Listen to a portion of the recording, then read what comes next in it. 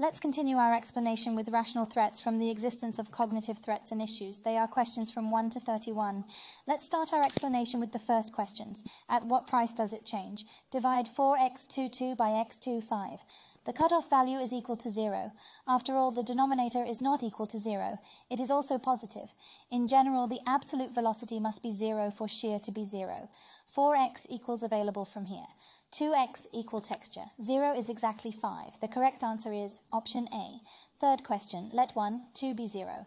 1 divided by 1, 2 equals 0, solves the equation. Here there is a depravity. It is fast 1, 2 parts. 0x is a fraction. It is a positive 1. Let's make it equal to 0 separately. 1, 2 cannot equal 0 because I have put the piety here.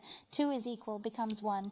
This is our channel to pay. Then divide 1 and make 1, 2 equal to 0. 1, 2 common denominator, 1, 2, 1 equals 0. Hence 2 is equal to